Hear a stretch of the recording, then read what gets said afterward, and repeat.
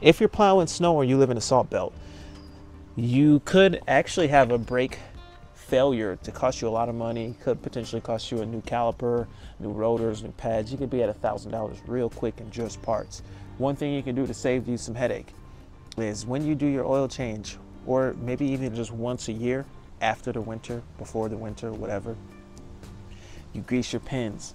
What do you get? You want to get a brake system grease. I like to use CRC, high performance ceramic brake grease.